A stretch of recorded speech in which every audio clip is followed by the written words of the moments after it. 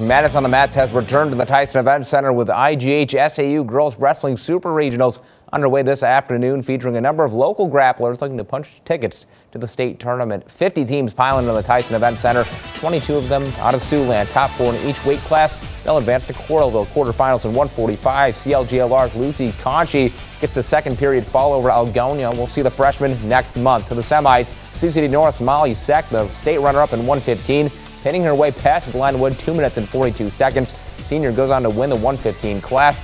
She'll get her shot at redemption. More from Region 2 at 130. Ridgeview's Tatum Shepard strong over Algona on the near fall. First period pin to punch her ticket. Shepard, the 130 regional champ. Another Raptor in 135. Izzy Deeds with 2 on the takedown over Missouri Valley, not giving an inch toward another pin for Ridgeview. She goes on to win 135 to 140. Spencer Shaley Sutherland squeezing free on the escape over West Central Valley. Future 140 regional champ, finishing the pin to head to Coralville. Meanwhile, in 190, top-ranked Jana Turwey of West Lyon pinning past MLC Floyd Valley for a 100th career win and state ticket. And there's no leaving out reigning 235 state champ Olivia Huckfeld. The Spencer senior still unbeaten this year, going right at Sioux City West for the takedown and the fall in 1 minute 15 seconds. Sioux Falls wrestling and softball commit hitting her way back to Coralville to defend her title as Huckfeld and others embrace the chance to grow girls wrestling right here in Iowa.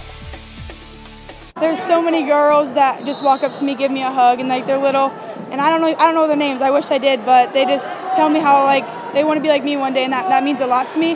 That's why I do this sport, and I'm going to continue this sport. 4 years ago, there weren't that many girls, and I didn't have very many matches. And now, senior year, getting to say I got to 100 wins, like that's big for any wrestler. Just to be here and wrestling at regionals in Sioux City now is something that I never imagined. So I'm so excited, and I'm so thrilled to just finish this off and get it done.